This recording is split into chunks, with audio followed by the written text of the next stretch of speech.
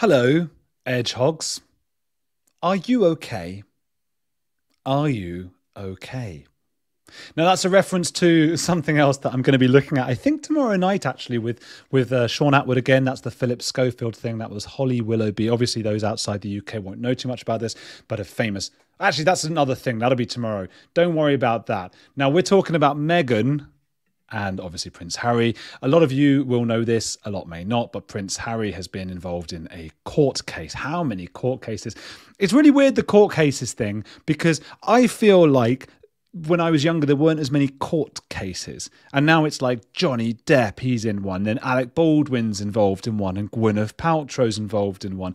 And like in the UK, we had the Jamie Vardy, it was Rebecca Vardy and Colleen Rooney, which was one about footballers and which soccer players and those kinds of things. And now even a royal is in court. Of course, that's just my feeling, because I know that back in the day there were court cases. O.J. Simpson springs to mind. Michael Jackson was often in a court case. So that was happening. It just feels... Do you guys get that feeling the last couple of years? Anyway, Prince Harry is in there. The reason he's in court, for those who don't know already, is he is suing, I believe, is that the right technical term? The Mirror Group, which is a group of British newspapers, The Mirror being the most famous ones, alleging that he has been the victim of phone hacking. So Prince Harry has appeared to fight back tears, that's how everyone's reporting it,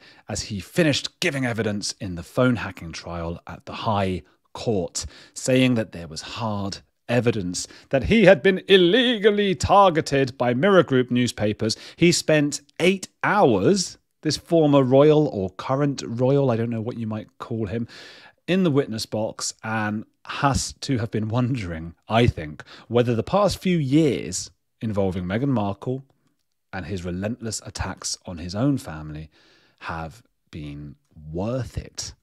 Because it's just, I mean, he must have been sitting in that thing, just thinking, you know what, I could have just staged them and just carried on riding in the gold chariots and had a nice life, because this can't be what he wants. Now, this channel, I don't want this channel to be one of those ones where we just attack. I know that would get more views and subscribers and all those kinds of things, but I just find that boring as an outlook. I don't believe in purely evil people and purely good and bad and all those kinds of things. I don't think Prince Harry is evil. I think he's a bit dim. Well, he's very dim by his own admission, and there's nothing wrong with that. That happens. I think he's been misled. And I think he blames everybody else apart from himself.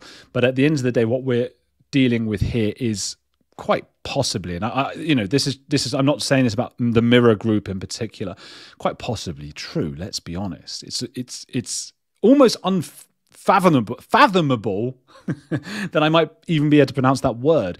It's unfathomable. Jeez. It's unfathomable. This is great doing lives. I'm going to do more lives, actually, I think, and I'm going to call it something like Edge TV in honor of SPTV, Suppressive Person TV. That's my friends in Scientology, or the former Scientologists. I quite like that idea, Edge TV, and I'll put a banner up at the front and comment more on sort of live pop culture, royals, and things going on at the moment. As opposed to the episodes, the full episodes that are like, cults and true crime and really in-depth episodes. Anyway, why is everyone asking if I'm Jewish? Such a bizarre thing. People are a bit obsessed, aren't they? Unfortunately. So, yes, Prince Harry has undoubtedly been hacked over the years. Come on, let's be honest. And that happened to his father, right? I don't know if you guys remember, if you've seen that bit in The Crown, Prince Charles did get hacked. And that's how we know that he wanted to crawl inside Camilla's Tampax or something. It was something disgusting. If you don't know about that, that did happen. That was hacking in essence. And it does happen. And I used to work at The Sun, which was part of the News of the World, which was found out for phone hacking. The Mirror, which was led by Piers Morgan, was also, I believe, found to have done the phone hacking. And they even admit that, but they're saying, but we didn't hack Harry. And I just think, well, if you were hacking everyone else, why wouldn't you hack Harry? Because he brings all sorts of viewers to your newspaper. So it doesn't make sense to me, the idea that they didn't do it. However, I just think it's a bit much now to be popping back in. They've just had this whole car crash thing, or this being chased by the paparazzi in a car in New York, where they've looked utterly moronic and attention seekers. South Park has brought attention to the fact that they are doing this world privacy tour. And it's been 5 minutes since the New York thing. It's been 10 minutes since South Park. And already they've got to be back in the news again, front page. They would have known this. And Prince Harry's saying, oh, well, I realised that this was time to do it. And the reason was because of Meghan.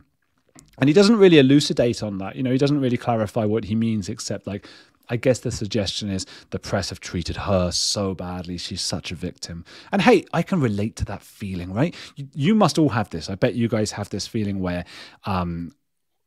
if somebody insults you, fine, right? But then they insult your girlfriend or your mum or your country or, your thing. And that really gets your back up, doesn't it? And I get it. And he's in love with her, probably. And he's seeing, imagine that. Even if you had this girlfriend, and the whole world was criticizing her, rightly or wrongly, you jump to her defense. So I do get it, and I get why he feels how he does. And unfortunately, love, for better or worse, has brought him into this just absurd situation where he's gone from being a royal who's like this unknowable, impenetrable, quite cool, good-looking guy, waving from afar, people queuing up in the streets to show him their support, to sitting in a courtroom with the barrister from the Rebecca Vardy, Colleen Rooney case, which for non-UK people, it's like these football, soccer mums. It's a really huge descent from the private walls of Eton College to where he is now. And that's happened in a matter of months. And at the bottom of all of this is this feeling of it's the hypocrisy again. And obviously I've already alluded to the fact that South Park pointed out, the privacy tour. That in itself is an oxymoron. You don't do a tour to try and show off how private you are, because obviously it's just going to bring more attention on you. But there's a different hypocrisy this time. And that is this idea that, everybody's trying to hack me and use my stories for their own benefit. And I do have sympathy for that. The issue is he just wrote an entire book about people who didn't want their names in there. Some have spoken about, the woman he lost his virginity to. I'm not going to bring up her name and occupation. Well, no, I don't need to do that again, because she doesn't need to be brought up again, because she hasn't written a book about loads of people giving up what they, their personal details. He went so far into detail about the woman he lost his virginity to for no reason. It was totally unnecessary. He took zero care about sort of public casualties in this and just spread everyone's dirty laundry for everyone to see in one of the most read books of all time. Now, you guys know that I read that book, Spare So You Don't Have To. So at the end, I'm going to pop up some little bits so I want you to see some of the conclusions I came to from reading some of Harry's so-called Harry's writing, but actually the ghostwriter's writing. But, what I'm getting at here, the hypocrisy is just outrageous. Somebody who's literally just made millions off of a book that just gives away the secrets and the privacy of everyone around him. Descriptions of his father, the King of England. And by the way, I'm no royalist. I'm no anti-royalist either. I don't really care. What I care about is anybody having their son giving up private information about them for the world to read. And he's got entire scenes devoted to describing his dad doing headstands in his boxers on the floor like a lunatic. Like the world needed those images. He's got scenes of Prince William saying, "Don't hang around with me at school," when he was a kid. Like, he doesn't want that out in the world. And yet we're supposed to now feel sympathy. And it's the same thing again. Victim, victim, victim. He's been holding back tears. He's been on the verge of crying. He's been saying everything that's happened in my life, and all these things. It's really sad to watch, and I do believe he's being completely honest. I really do, and I have sympathy for him. And there's these bits are coming out about finding a tracking device on the car of his ex-girlfriend Chelsea Davy.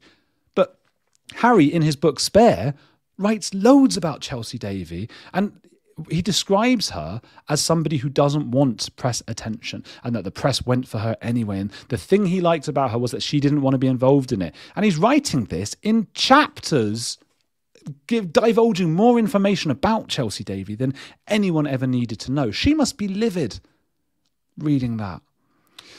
Anyway, it's going on at the moment. I don't know how this is going to end, but all I've read so far is just the judges saying, you know, there's no evidence. You can't just say things and decide them, and then, you know, and that's come out as well. There's been yet another example of him acting like a spoilt child, being ratty and emotional and thinking that rules are different for him. Again, I don't blame him. He grew up in this fish bowl, like made of gold.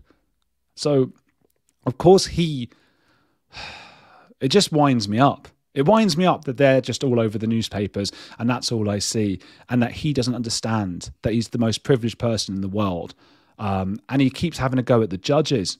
He's going, my lord, and having a go at them and saying, the evidence is right in front of you and all these things. And they're going, no, this is not evidence. This is things that you are alleging. So I can't see him winning.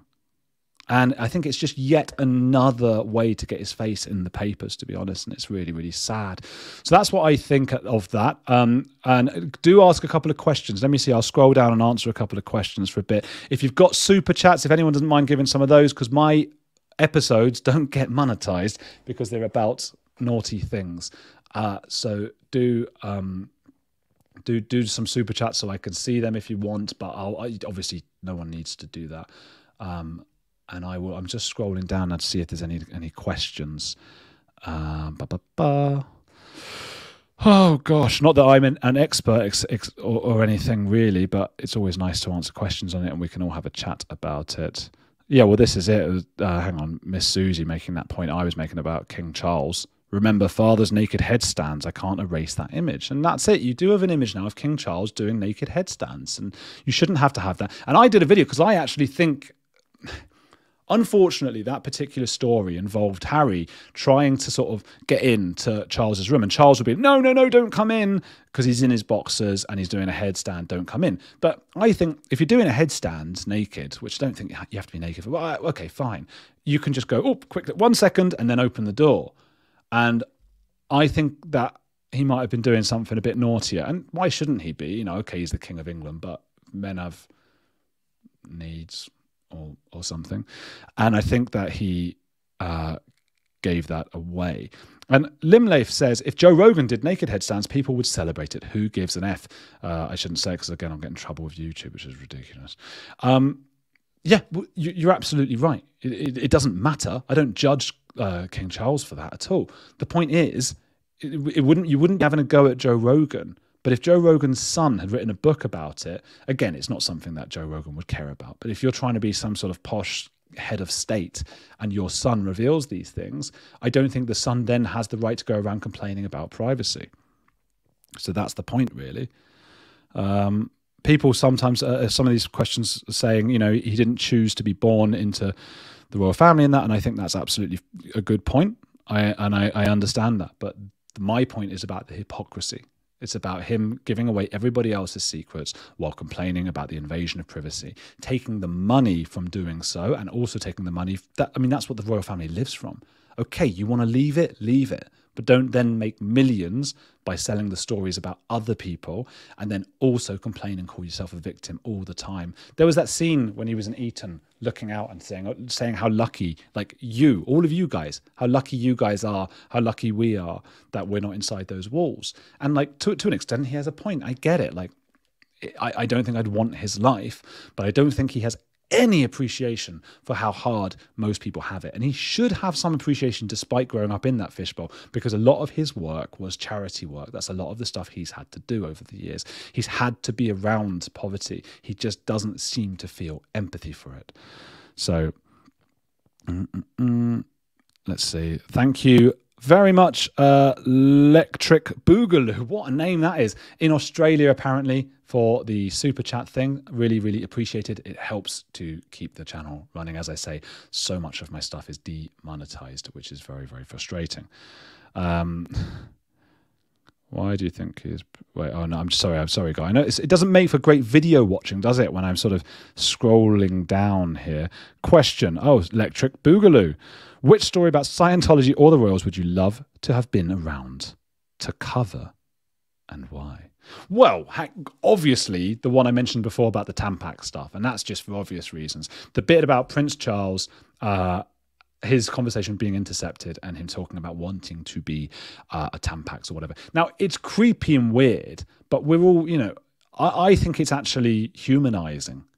I think it shows the human side of them, and I think that's a great story, and I wish I'd written something about that. And I think I might have given, at that time, if I were reporting around that time in the 90s, I'd have given a different twist on the Diana stuff. I mean, may she rest in peace, of course. I have endless respect for her, but there is something about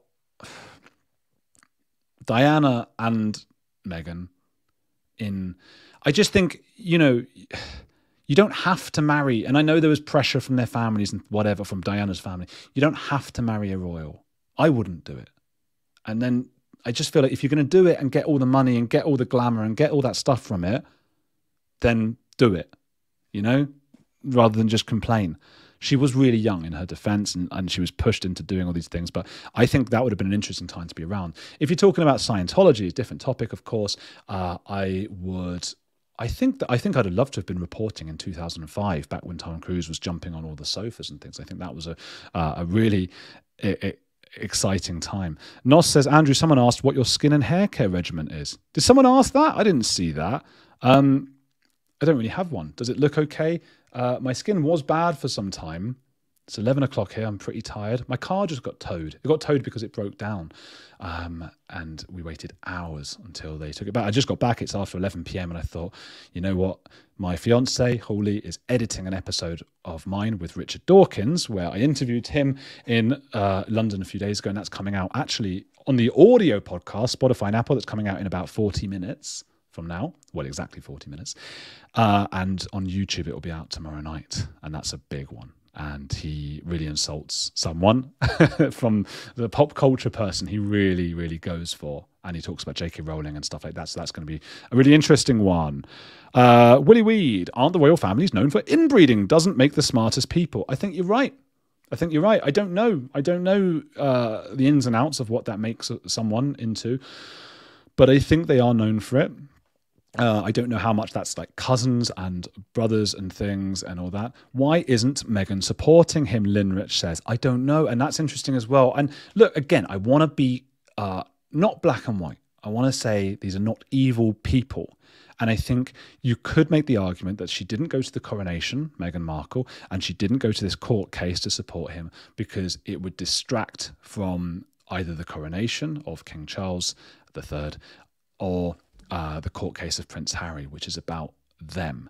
So I do see that side. It would become all about her. So I get it, but it might also be because she doesn't love him and she doesn't care and she's just doing her own thing. I have no idea. Right, scrolling down just to see if there is more questions. Got Jiu-Jitsu Spider, why has no one introduced Harry to what a ruined childhood actually looks like? Well, that's my point as well. I mean, yeah, you're absolutely right. That scene, honestly, if you do get to that bit, and that's a bit I'm gonna put that afterwards. I'm gonna find that later and put that as an end screen to this. That is completely bonkers. The scene where he's talking to a fox because he's high in the Eton bathrooms after his friends seem to be trying to get away from him because he's just annoying to be around, and he starts just going, gosh, the people out there, how lucky they are. And the people out there, if he's in Eton looking outwards, he's looking from Eton, the poshest place on earth. He's looking out into Slough, Staines, and these other places, which British people will tell you, they're fine and lovely places, but it's not places full of affluence, to say the least. So when that is one of the maddest scenes. And even I've spoken to certain celebrities who I've interviewed and stuff like that, who have said, hey, maybe you've been a bit harsh on Harry and Meghan and all that, but that bit and the bit about the Spice Girls, the way that Harry sort of looked down his nose at the Spice Girls because they had to because they played to the cameras and he was above that. And it's like, of course you're above that. You don't have to do anything. You just have endless money. Now you're not in the royal family. You actually have to write a book, but even then you got someone else to write it for you and just criticised everyone else. The Spice Girls grew up working class and had to actually work, and they had to work with the press to do well. So he just utterly does not understand. Movi Bauer says, why is Harry so eager to disclose everything remotely embarrassing about his family? Does he think it makes his mistakes lesser, like the Nazi uniform? I wonder, but I think more than anything, yes, well, it is to make himself the victim. And no matter how many times we've said, yeah, well, we can see through it, you know? I don't know. Pat Shaw, thank you so much for the super chat. As I say, it keeps this channel alive. It keeps what I'm just going to start now, Edge TV, going, which will be hopefully quite often these lives and things. So I do appreciate that, Pat Shaw, for helping it, keeping it going. And Pat says, I blame Meghan. She was nothing but a 2-bit character who wanted the royal life, but then complains when she gets it. Have never liked her and never will. Sorry, not sorry. Yeah, well, you know, I agree. And again, I'm going to reiterate, I always do. I know it's boring. I'm going to say a boring thing. It's a boring thing. People are complex. People are not black and white. She is not the worst person in the world. However, you know, I think if you put yourself in a situation like she's done, you're open to criticism, just as I am. I'm in the public eye. I'm not giving out books and documentaries about my family. I certainly am not doing that, and I would never do that. But I'm out in the public eye. I'm putting opinions out there, and I get criticised. I get threats. I get people saying they're going to come and do this and that to me. It's just part of and parcel of it. I think the difference is I'm actually trying to work my bottom off, whereas she's just like marrying someone, but you know, whatever. But thank you, Pat. And thank you, Sandra, for keeping this channel going as well. Sandra in Canada, really, really generous of you. Thank you for doing it. I've seen you around here before. It's always lovely to see. I recognize so many names now. And like I say, you're helping to keep this channel going. You're helping to keep it running, because it's all bloody demonetized. That's why I have to keep being really careful with what I say.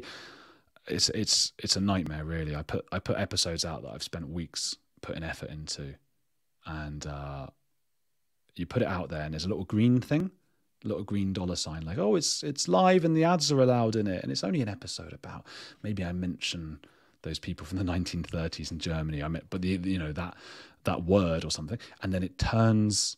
Wait, what color does it turn? Is it red? Can't remember now. I've got enough of them. No, it turns yellow, doesn't it? I've got them here, and it's just the worst feeling. You're like, I've spent weeks on that and can't even earn from it. So thank you guys for keeping this going. Lady Pamela, do you think they will last the long haul? Meghan and Harry, are they really in love still? And will they stay that way? My late grandmother, she passed away 10, 15 years ago. But I remember we had a bet. She bet that the Beckhams wouldn't last. And they're still together, you know, 15 years after her death. So your guess is as good as mine. Who knows whether there's real love there or just ambition and victimhood. Jack, why did he wait so long to bring his claim? He says because he started to feel sorry for Meghan. I think it's because he's done his book. He's got another 3 books as part of that book deal. What the hell is he going to write about if he doesn't write about this? So that's what it is going to be. Scrolling down quite fast, so forgive me if I don't catch your things. Feel free to send in the whatever's chat things.